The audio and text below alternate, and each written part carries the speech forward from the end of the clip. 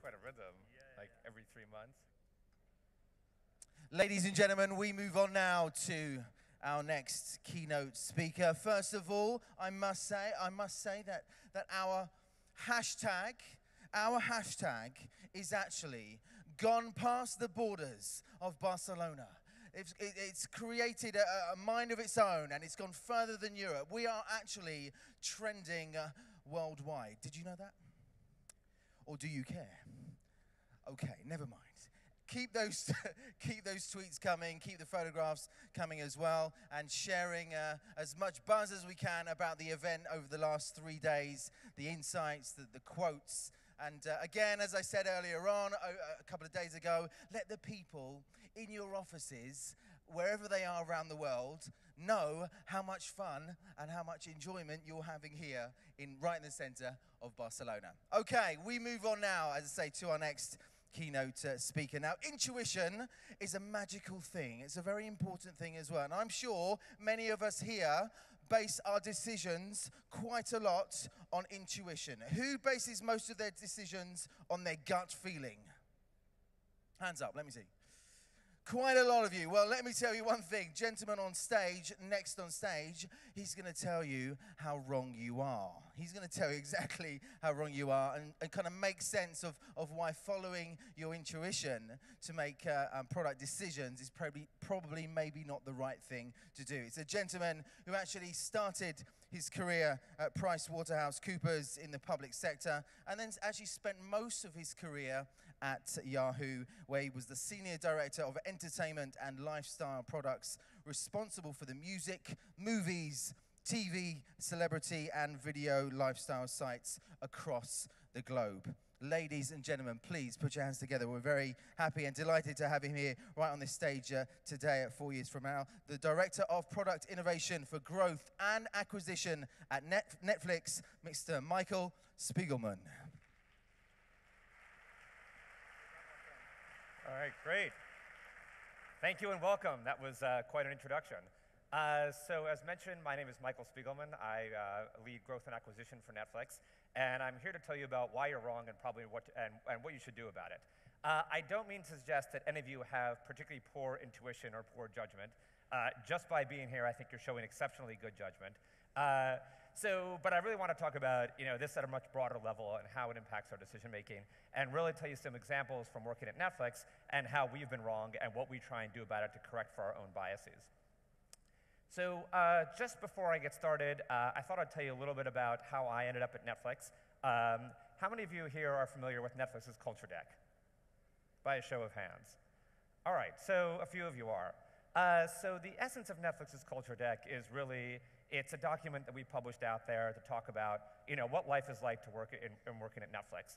And it's really not meant to be aspirational. It's not meant to be just glowing descriptions of who we are, but really descriptive of what it's actually like to be at Netflix.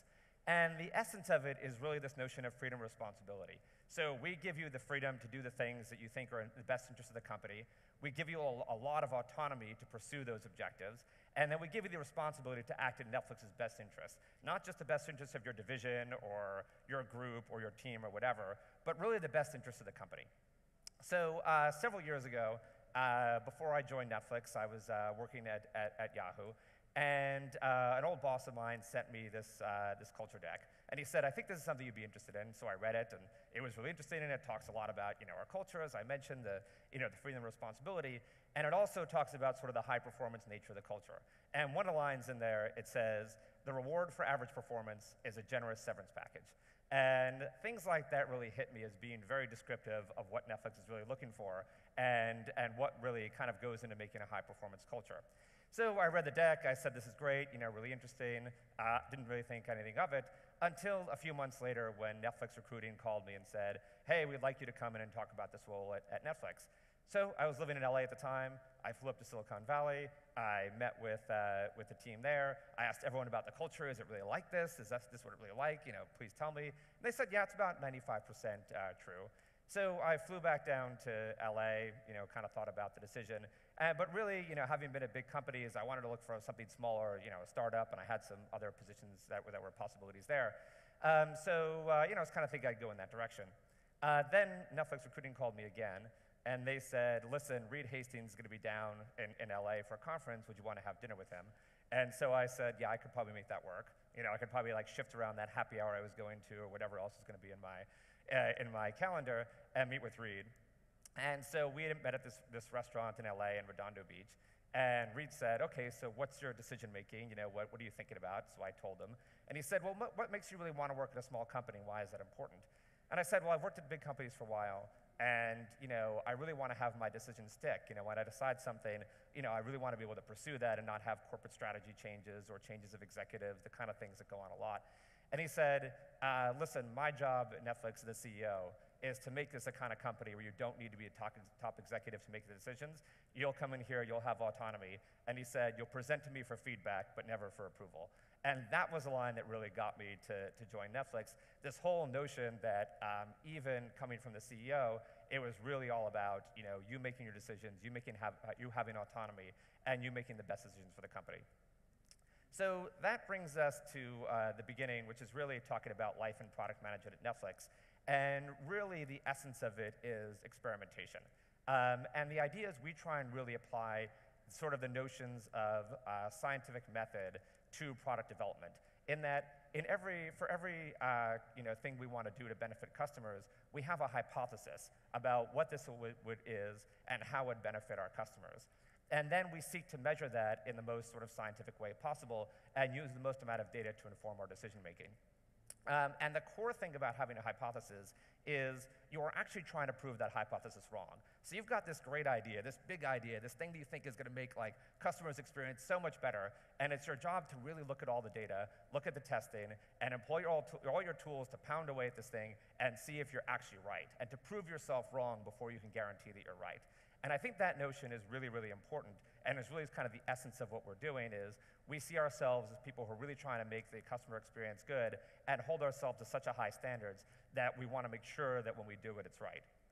So the fundamental tool that we use the most is A/B testing.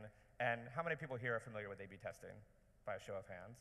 All right, a good number. So the essence of it is really you do a randomized controlled experiment where people come into your service are allocated in different cells of an experience.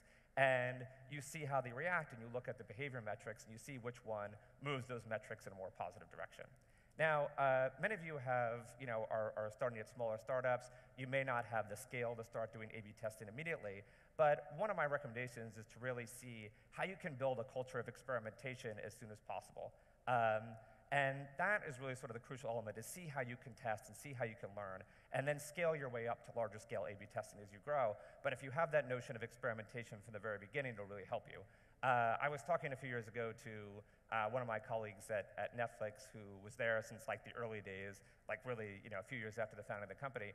And they used to go into malls with like paper prototypes that we want to build and try and get random people to look at it and give them feedback. So like that was how sort of low tech and lo-fi it is. And now we can do a lot more. We have a lot more scale to do a lot more testing and have a lot sort of grander ways of working. But it's really starting from that very core. Like Netflix started A/B testing, I think, about 17 years ago when it was small and still embryonic. And so when you build those capabilities over time, they're incredibly helpful. But back to sort of my story. So after I joined Netflix, and with those words of Reed's kind of ringing in my ears, one of my first projects was really to tackle our member website experience. And this is the website that you see when you come as a registered Netflix member. At the time, we kind of had our roots in like a DVD by mail business. So a lot of our site was geared around really researching movies, adding them to your queue, getting them delivered in the mail. That was kind of the system. What we want to do is really make it more about streaming. And so I kind of did this whole redesign of it, and it was like larger box art, easier access to play, less information, and quicker access to the streams, a whole bunch of changes. And I was like, this is great. I have the autonomy to make decisions. Like, I have this responsibility. I'm going to do this. And I brought this into a session that we call product strategy. And this is like a weekly meeting that we have of Netflix of all our product managers, design leaders, and engineering leaders. And whenever you bring an idea there, which you do every time you have something you want to test, people there kind of beat up the idea. And not really to challenge you, but to really challenge the idea and make it better. So I brought my idea to this product strategy session. It looks like this kind of arena, which is a pretty good metaphor for the gladiatorial combat that ensues. And this whole debate broke out. And like one of the very senior product people, this guy Todd, who is now my boss, wasn't then, he went on the attack, and the room divided into two camps. They were battling out over like whether this is a good idea or not. And one side, this was great. The other side, this was ruined personalization. And at the end, I thought, like, my God, this is a disaster. Like, what a poor meeting. Like, everything I've learned about running meetings would say, this is terrible. You know, I didn't prepare this in advance. I didn't set people up. And so I was like, oh my God, am I going to be on the receiving end of that sort of generous severance package and be walking out of here? And a few hours later, I ran into my boss, and he said, Michael, what a great meeting. That was fantastic. What an amazing debate. What are you going to do now? And so that's really what kind of struck me as being most different, was this notion of really finding divergent viewpoints, encouraging the debate, encouraging, you know, the really impassioned, you know, argument around it, and using that to tease things out. And because of the feedback I got, it got to be a much better product. So we ended up testing that new site, rolled it out, and then a few years later, I started my current role where I'm responsible for acquisition. So how do we convert people to becoming paying members of Netflix? And at Netflix, we had this closed site experience, which means that when you come to Netflix, if you are not a registered member, you have to sign up and you have to give us a payment method before you're allowed to view our content and before you're allowed to view our catalog. And so, you know, I said, well, wait a minute, like, we have this great service, we have all this great content, let's show it to people. And in fact, when we did consumer research, that was like the #1 thing that people asked for. They said, you know, I really want to see the movies and TV shows before I sign up for the service. Like, how could you ask me to give you my credit card if I don't know what I'm getting? And so we really took this consumer research to heart. Like, we listened to our customers. We're a consumer-focused company. Let's try it out. So we built this service that allowed you to browse through the catalog and find things before you joined. And then if you tried to play, that's when we would ask you for your credit card. So we took huge amounts of friction out of the beginning part. So I was so excited about this that we tested it 5 times, and 5 times it lost. Which is sort of a huge blow to your ego when you think you have this amazing idea and you keep testing it and it keeps losing. And the reason why I think it kept losing is, #1, you got a lot of very uncommitted people. #2, you got a lot of people who kind of got lost in the content. So you would come in, you would see all this content, you would not really know exactly what it is that you want, you'd spend your time browsing through, we couldn't really personalize because you weren't playing things, and then you wouldn't find what you needed and you would leave. And then the final thing is, you know, if you did find what you wanted, and you were like, this is amazing, great, I'm gonna go play this, then we ask for your credit card. And that just seems like a very, like, unexciting thing, right? You've gotten all excited about this content, you wanna play it, and then here's like entering your credit card. And so these are all the reasons why I think it didn't work. But the important part of it is it's really kind of that, you know, that rigorous testing that, you know, that made us understand why this isn't working. So then we went the opposite direction. And we said, well, we're producing all this great original content. Let's just highlight the best stuff. So when you're coming to Netflix and we're launching House of Cards Season 3, let's talk about House of Cards. We're launching Marco Polo, let's talk about Marco Polo. We're talking about Orange New Black, let's show you Orange New Black. And we tried that. And so we had these great experiences, glossy experiences. We tried various kinds of video in motion. All that failed too. And I think these failed, again, because if you heard about Orange New Black in the news, and like we were playing, you know, we had the show, and you came to our service, and then we told you, hey, we have Orange New Black, your thought is, yeah, I knew that. And so it's really, again, the kind of rigorous testing that brought us to these conclusions. And finally, we kind of landed on the sort of Goldilocks of this, which is the just right amount of content people to show people. So we still have a very closed site experience where you have to register and sign up, but we kind of give you a taste of the content before you join us. What that has all led us to is what we call understanding consumer science. And consumer science determined Netflix essentially for, you know, how do we understand the human psychology of our customers, but also how do we understand the human psychology of ourselves. And there's a book that we read as the product management team, which is called Thinking Fast and Slow. Show of hands, how many people have read this book? Okay, cool. All right, so some here and there. So the author, Daniel Kahneman, he won the Nobel Prize in Economics for applying behavior psychology to economics. And essentially before this, like, economics always rested on this rational actor notion, that you were sort of a human computer, you knew exactly what you wanted, you went and made really rational, smart decisions to get there. And anyone who deals with human beings knows that that is not always the case. And so what Kahneman did his research on was finding that, all these kind of, biases that underlie our decisions. And the reason he says that it happens is because the human brain works on two different levels. One is processing information coming in from all around you. It's kind of the instinctive part of the brain. And it's really geared to help you with survival. It's looking for like predators on the horizon, for a food source, for danger coming, all those kind of things. And there's a higher level part that's really good at cognition and analytics. And it can be invoked to help you to solve problems, but it takes a lot of energy. And what also happens that's even more important is that when it works on the basis of all those biases you already have. So everything you've already internalized, everything you've already believed, all those things that you've seen on day-to-day, things that people have said that you've kind of taken for granted, your brain does all its amazing, brilliant, incredible processing on top of all that layers of biases, which means there's a ton of biases. And probably a lot of you are familiar with confirmation bias. That is one of the sort of good example of that, one of the most powerful. And what it essentially says is that when you receive information that confirms your existing viewpoints, you tend to believe it. And when you receive information that tends to contradict your current viewpoint, you tend to disbelieve it and toss it away. And we all do this. So you can see this in a lot of different places. My own home country, the United States, you can see this in our political system. Things that people already believe, they will tend to believe even more so. And this happens to us when making decisions about products. So you could see this in my own behavior where, I would test these things again and again. It's like, this has to work. This is such a good idea. And every time you would get, consumer research or something that supported, it's like, oh, of course this is going to work. And so you kind of believe the things that really do support this notion that give you kind of the credibility that give you kind of the ability to believe what you're believing. And so much of what we do is to really try and crack that. So to distill down a few of the things that we've learned, one is always to observe what people do, not what they say. So people will tell you a lot about their behavior.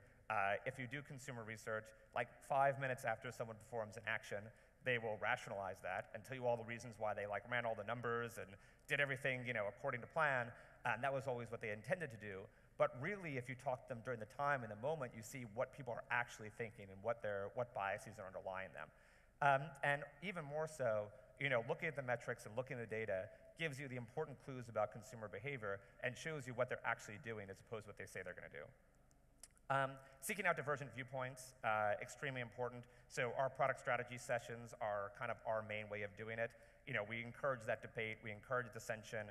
We often call upon people who disagree fundamentally with what I'm proposing. As a way of just getting out what's the richest conversation and the biggest dialogue you can have. Now, a lot of you at startups, I think in very early stage startups, this is really easy to do. It's easy to foster discussion, it's easy to foster dissent. You often have, co-founders, early employees who will help you to do this. But this is one of those things that you want to keep doing as you grow, because essentially, once you start growing, you become kind of the mythical founder, or whatever it is, or the CEO. And people will start to not challenge your viewpoints enough, but you want to make sure there are a ton of divergent viewpoints. And at Netflix, even if you're someone senior, even if you're Reed Hastings, if you say something and we disagree, it's your job to say that you disagree and why, and to debate it out to get to what's really the best idea, and not just sort of take it for granted that people know what they're talking about. And finally, staying focused on your metrics. So one of the most important things here is to really have metrics that actually really impact your business. It can be very easy to get caught up on what we call vanity metrics, which are like things that make it look good and things that support whatever it is the idea that people are talking about. But if you really focus on what the core metrics are and the things that actually impact your customers and your business and stay focused on them over the long term, that'll really help you. Excuse me.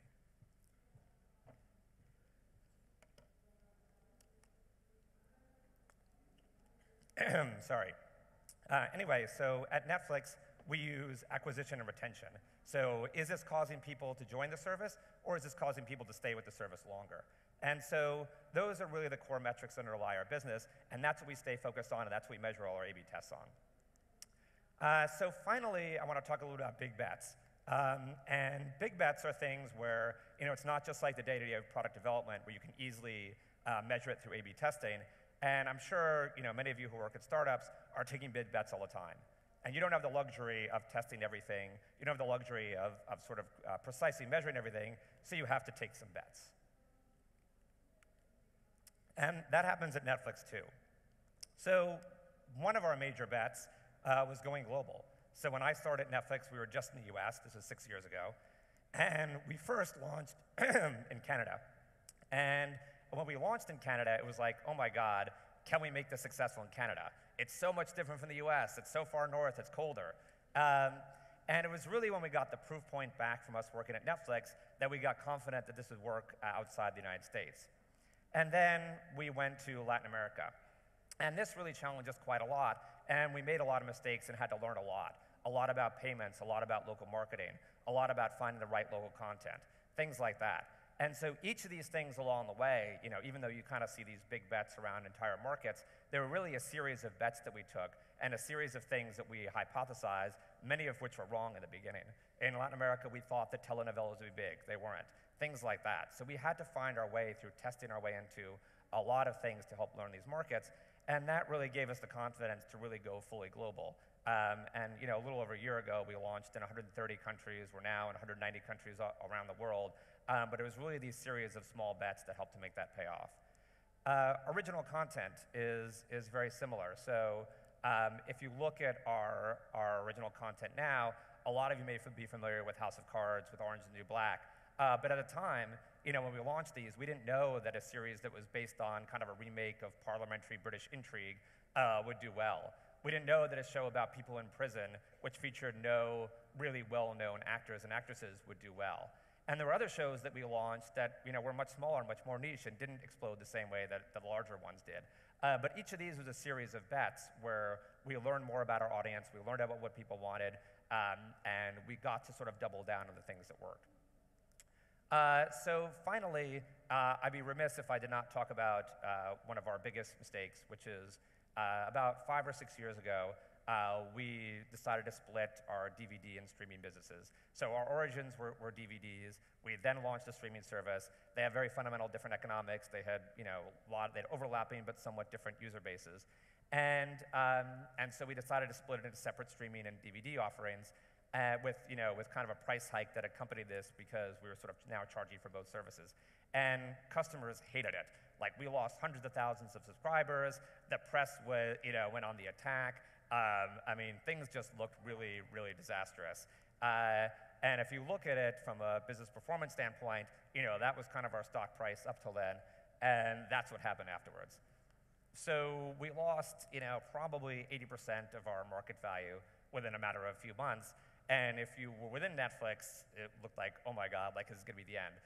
I had a conversation with a journalist who joined us as part of our PR team, and he said, listen, the only reason that I think that you guys didn't get acquired then was because no one thought you'd last a year.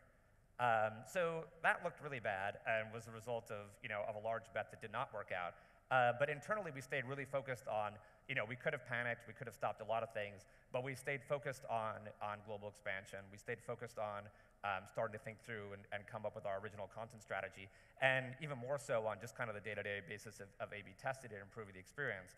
And then if you step back, that's what the business performance has looked like over the long term.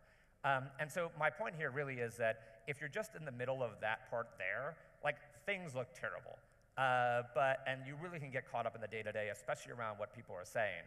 But for us, the fundamental was we had a product that people wanted, and we were offering a value, price at value. And that was sort of the fundamental that carried through us, as well as sort of focusing on again and again, how we're going to make a good customer experience. And really, the kind of argument for this is, really, I think Jeff Bezos said it very well, often considered a competitor of ours, but we collaborate many things, and I think we have, a lot of the same approaches. And he said, if you have, given a 10% chance of 100 times payoff, you should take that bet every time. And sort of the fundamental is, you are not going to be right all the time. You're not even going to be right most of the time. When we do A/B testing, with all the assembled expertise of Netflix's product team, design team, engineering team, people have been doing this for years, we're still wrong more than half the time. And so you're going to be wrong more than half the time, and that is okay. But you really want to think about like what are the economics of the bets that you're taking, and how do you take the bets that are really going to pay off in a very large way? Because that's what really, that's what really sort of moves the needle, and that's what really sort of moves the business, is not being right all the time. You can educate yourself, you can give yourselves better chances to be right, but it's really being able to measure what happens when you're right or wrong, taking those bets, and then when you have one that succeeds, really looking at how much that pays off. So that's my talk for today. I think we'll have a few minutes for Q&A if we have questions to the audience. And I would be remiss if I didn't say that we were hiring. In fact, I myself am hiring, so if you are looking to join a company that still has a lot of great culture, a lot of great huge value, I think is making a huge impact, then please come find me and let's talk. So thank you.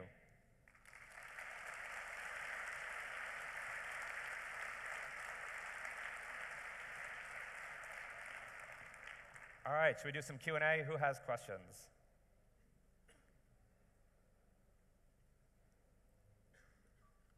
I was going to ask, how do you break down your product management teams? Is it done by geography or by mobile desktop? So is the question, are our product management teams broken down geographically or by platform area? So they're broken down by platform area, not geography, so all our span is global. The Netflix product team is actually quite small. It's around 15 or 16 people out of a product development organization of maybe 1,500. But we have global responsibilities. And the idea is to really keep everyone focused on what are we doing for customers around the world, not just customers in the US or not just customers in Europe, but how does what we do affect everybody? Other questions?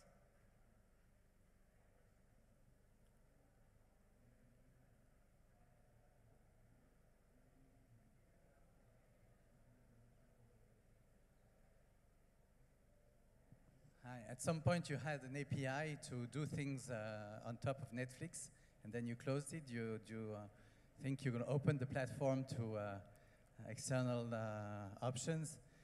We do a very nice language learning based on watching videos. So if the question was, why did we shut down our open access APIs? Really, it was that we found a lot of people who were doing things that violated terms of service, and there were a bunch of things that were not terribly interesting. So it's now really on a partner relationship basis. So if you have a good idea, you can come talk to me and I'll route you appropriately. But we really try and focus on, on what are the great ideas that we want to empower, and not, make things so open that there's kind of abuses that happen. Maybe one final question?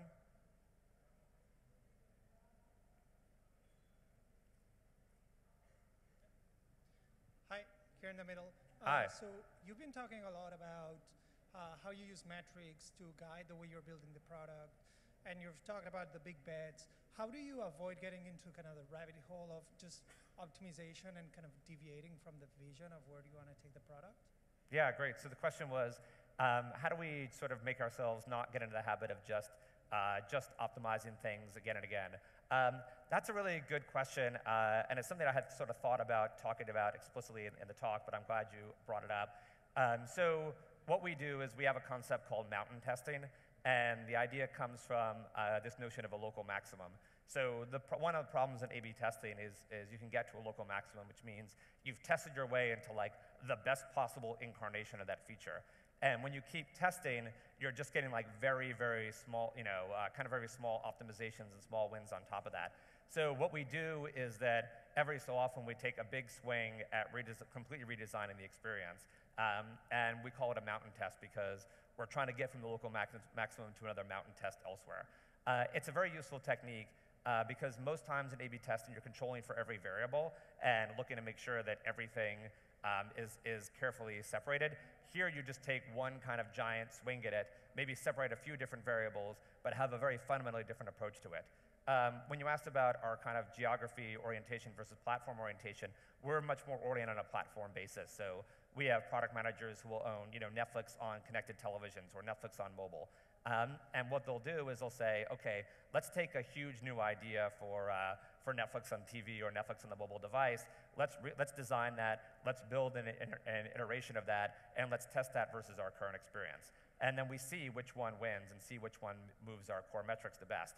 But that's kind of our way of controlling for, for these local maximums. And I think like a good part of what we do is we try not to make A/B testing just about, have we changed the colors or have we changed the wording, although a lot of the kind of optimization of messaging is important, but really make it about a fundamental tool for everything that we want to do. And so probably 95% of what we do in the product organization is an A/B test, whether it's new features, whether it's, refinement of existing features, or whether it's a whole new take on, on our website or on our connected television or things like that. And I think that's like a very important part of keeping us moving. All right, thank you everyone.